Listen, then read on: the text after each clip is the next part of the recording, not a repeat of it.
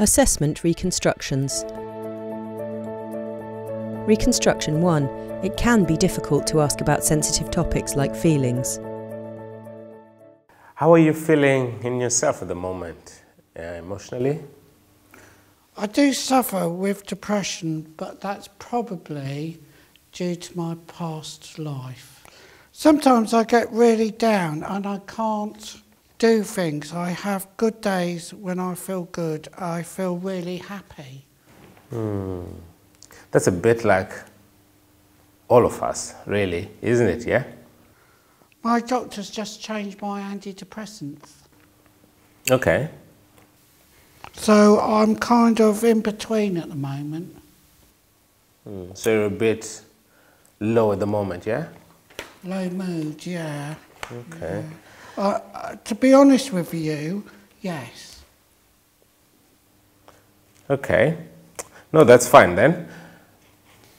I think it's because of Christmas and I can't just get out, like, you know, and I've got to sit and wait for things to sort of go by.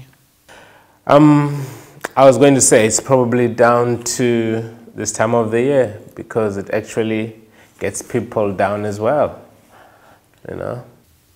It gets to all of us, doesn't it? Yeah, well, you know, we'll move on then. Now press pause for discussion.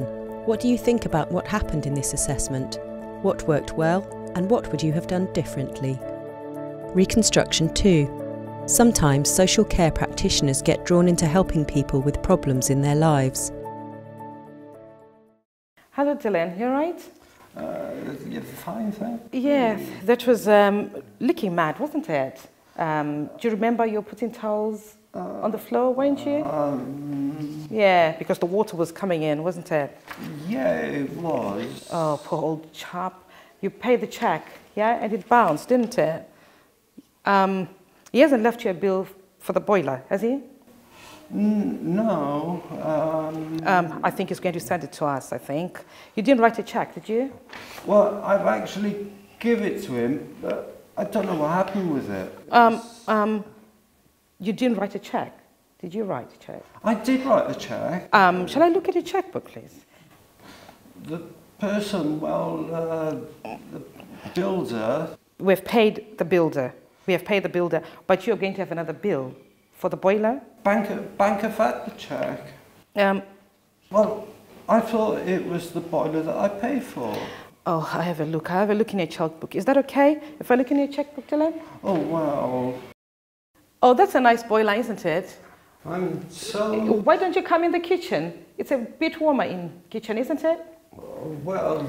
Let me pick up my book. Yeah, that's it. That's why I was having... I was going to borrow your pen, Dylan, because I forgot my pen anyway. Me and the dog, we spend a lot of time out here, as you can see. Yeah, but it's a bit warmer in here, Dylan. Come on then.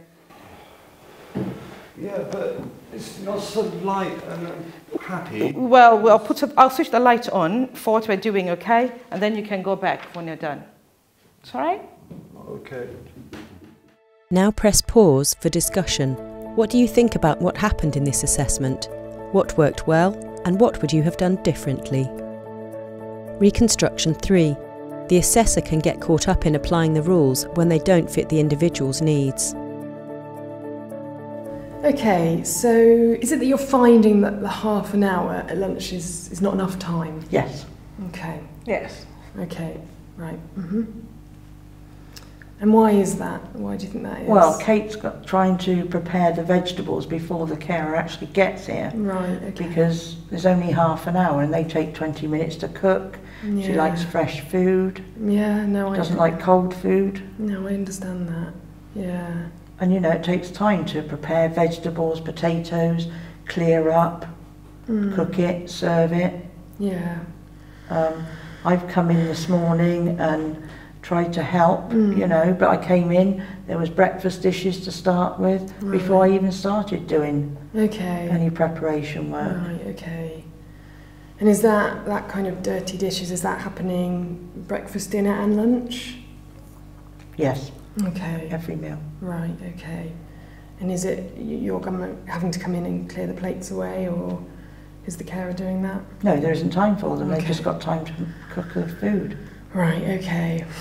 I think, just so I can make it really clear, because of the eligibility criteria, because of all the rules, what a manager might turn to me and say is, well, what about mobile meals coming in? I'm getting mobile meals as it is. Right, yeah, okay. I just want a nice meal every now and again. Yeah, no, I do understand that. You know, and even some of them take up to 20 minutes to cook. Okay. And they're not the nicest food to eat. No, I know. Have you tried them? No, I haven't. But some other people have told me they're not great. I think what you need to do is have a word with your manager and get him to look at it from our perspective and see if he thinks he could clear up dishes, prepare vegetables, food, serve it and clear away in half an hour. Okay. He's welcome to come and try. Okay. I mean, it's really difficult, and I'm not trying to be, just blindly defensive of my manager. It's because it's not even his decisions, it's guidance from the government. And they're saying that this is what can be done in that time. It's like, the contribution they're saying a person can live on, every week. And because it's set by the government, that's what we have to do, and we don't have much of a choice. What about my choice? I know, and I know the reality is very difficult, but and it could be very different, but sadly it isn't. There is some flexibility, and if there's still not time, even when you're getting mobile meals in, then I could put that in an assessment and we could try and see if we can get the time lengthened. I don't like having to rely on my sister all the time. No, I think you should go away and have a word with your manager Okay. and see if we can rectify this situation. Well, we'll see what we can do. Thank you. Now press pause for discussion. What do you think about what happened in this assessment? What worked well, and what would you have done differently? Reconstruction 4. Family carers also have their own needs, but it's hard sometimes for each person to have a fair hearing. In terms of things like managing your medication, do you manage that by yourself, or is that with Kate's help? I do all of that. Right. Yes. Oh, okay. Support from Kate, yeah. There was a time when, just before he left the home, when the doctor decided that although he's got type 2 diabetes, he needed to go on a small quantity of insulin. And did you help him with those injections? Yes. That's right. Okay. And what about things like making decisions about food and drink and stuff like that? How are you with that? I've made them already. Okay, great. Okay, fantastic. I enjoy cooking, so I just cook whatever we want. Okay. He's just started to put the weight back on. Haven't you? Yes, I have. Far too much. He eats like a horse. Fantastic. That's good news, isn't it? I think. I feed him on grass and hay. So have you always enjoyed cooking? Always. Oh, that's lovely. Now press pause for discussion. What do you think about what happened in this assessment? What worked well, and what would you have done differently? Reconstruction 5. Sometimes family carers speak for the disabled person and decide what's best for them. So it was my idea because I want her to go out and do things herself, meet other people of her own age and different things. She was a hairdresser, she could go out, meet people and talk about that.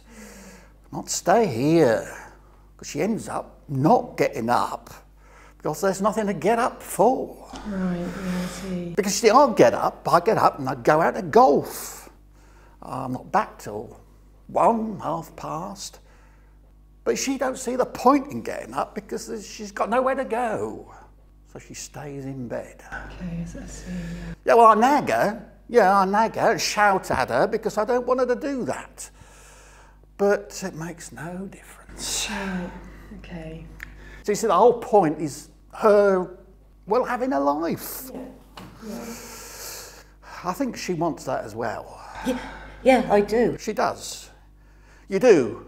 You do, don't you? I really do. Yeah, keep the brain going, keep the body working, yeah.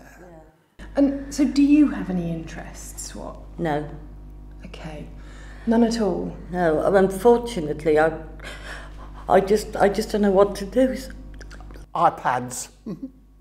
Shopping. Yeah. Call that an interest? Yeah, she loves shopping. Online. Online shopping? Yeah, I do. Yeah, she does a lot of that. But I don't shop online as much as I used to. I come home from golf and she says, let's go into town. Yeah. Because I go to golf, well, you know, generally, you know, we try to. Okay, so you like going out to the shops and having a look around things yes. and doing that. Okay, that's great. Yeah, you don't put that in your notes. No, you don't want to encourage her. Yeah, but you see, if you go out and meet a friend for coffee, you know, think if she got someone to talk to, got to know people, you know, they'd create a bond, wouldn't they? And she'd get different interests. And yeah. I think she'd be a different person. Yeah, absolutely. Because she'd have something to talk about in her own right, wouldn't she? Yeah. As opposed to waiting for me to come home from golf and getting in the car and going to a coffee shop. Yeah, it's boring. Yeah, boring. Well, that's what I hate. I always have to wait for someone, and it's no, I understand. That sounds really difficult. It gets on my nerves. Always waiting for somebody just gets on my nerves. Right. Okay, I think that was really useful. And I think we've established that it's around you getting out, isn't it? Because you're getting really low by staying inside all the time. Yeah. Now press pause for discussion. What do you think about what happened in this assessment? What worked well, and what would you have done differently? With thanks to our actors, Anastasia Basfi, Idwal Baines, Franklin Chisango, Kate Connick, Nathan Hill, Jessica Roy, Christine Sargent, Rhiann Jutton, Dale Durrant and Martin Walsh. Thank you also to everyone who took part in the peer support groups at WECIL and their supporters, Anna Wheeler and Valentina Cavallini.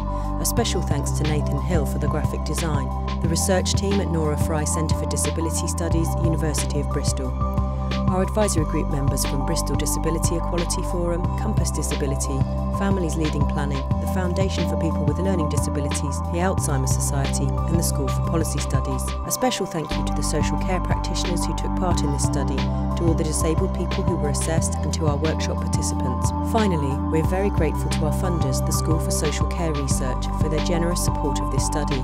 However, the views expressed in these videos are those of the research team and the WECIL group and not necessarily those of the NIHR, SSCR, NHS, the National Institute for Health Research or the Department of Health. For further information about the research, please see www.sscr.nih.ac.uk/publications.php or www.bristol.ac.uk/SPS/research/centres/Norah Fry Research.